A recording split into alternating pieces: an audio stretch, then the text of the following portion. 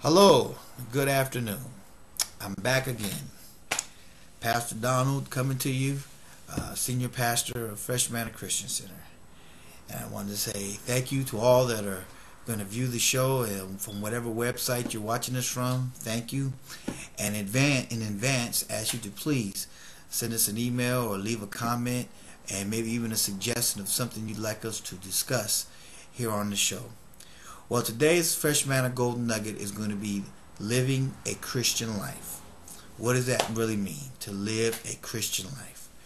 A lot of people, when they think of that, they think that you have a humdrum life, a boring life, that you can't do a lot of things, and that you just become, your life just becomes very boring.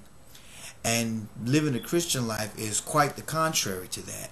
It's quite the opposite. It doesn't mean when you become a Christian that you can no longer do fun things, or you can no longer enjoy sporting events, or you can no longer watch TV or any of those kind of things. Those are all bad perceptions of Christianity. What living a Christian life means is that you live a life that where Christ is first. And he allows us. Christ orchestrates us, or is not a dictator in our life to say, don't do this or don't do that, or if you do this, this is going to happen to you or that. No. Christ directs us and guides us and leads us and helps us lead a very productive life. Because you're a Christian doesn't mean you can't go to a basketball game, a football game, or a baseball game. You can go to all those. You can go to a hockey event. You can go to different things of this nature and still be very much a Christian, very much love God, very much saved. You can go to a movie. You can go to certain type of outward events and things as camping trips and things like this. Doesn't mean you have to stop all that.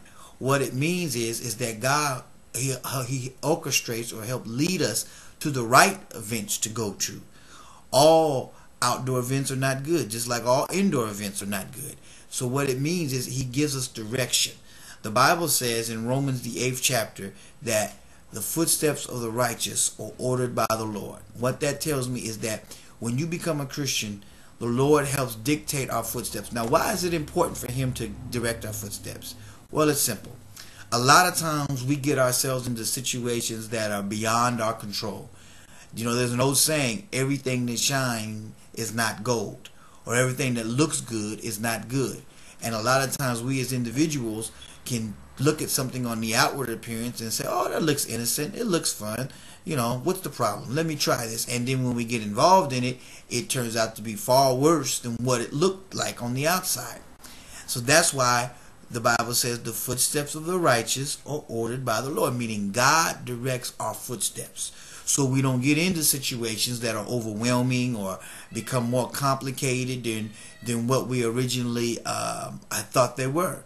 It gives us a sense of security, a sense of peace and direction. You see, so that's a good thing. That's not a negative thing. I know in today's society, we're taught that be your own person, make your own way in life, and do your own thing, and don't let anybody control you or let anybody dominate you. And that's a popular way of that the world wants us to think and operate.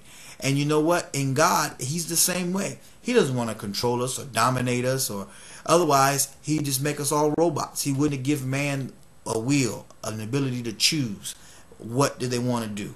He wouldn't have done that. If God wanted us to be mindless, controlled robots, he wouldn't have given us a sense of direction. He wouldn't give us the ability to choose from one thing or the other. He would have just made it where we all have to make the same decisions and do the same thing.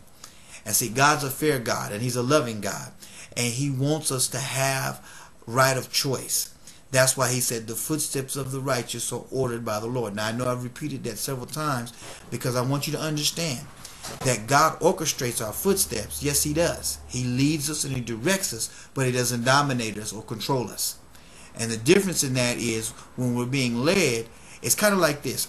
If you have a small child and you take the small child into the kitchen and you turn the oven on and you're cooking, and while you got your back turned, the child goes to put their hand on the burner, and you tell the child, don't do that, because if you touch that hot burner, you're going to burn yourself and it's going to be bad. and you turn your back again, and the child tries to do it again, and you tell them, you don't want to do that because it's going to be harmful to you. And then finally, on the third time, you turn your back and you're doing whatever you're doing. You're cooking and you're doing whatever you're doing, and you turn around and you hear a loud scream, and now the child touched the hot iron or the hot stove and burned themselves. Well, Christ wants to keep us from burning ourselves. I hope you understand the parable. He wants to try to prevent us from hurting ourselves and getting into bad situations. That's why living a Christian life is not a controlled life. It's an orchestrated life. It's a led life, so we can avoid bad things and negative situations. I hope that that we can understand what we're relating to here today. That God's a loving God, and He wants us to live good, sound lives. He wants us to have fun. He wants us to enjoy life. He wants us to go to amusement parks. He wants us to be able to enjoy ourselves and do some of the things we like. Apostle Paul wrote I believe it was in the book of Romans as well, that he could pretty much do anything he wanted to do. But if he did everything that he could, he wouldn't be able to be where he is or where he was. Well, what that says in layman terms, in plain English, we as Christians can do a lot of things, but everything we want to do is not always good for us to do. So that's why we have to let our decisions and the things we do be orchestrated by the Lord. Well, with that said, today, ladies and gentlemen, I'm going to conclude. And once again, I want to thank you for tuning in to the Fresh Manna Golden Nugget for the day. And please leave us a question or a comment of what you thought about the brief nugget today. And we look forward to you tuning in to us again. Take care. God bless. And I look forward to seeing you again.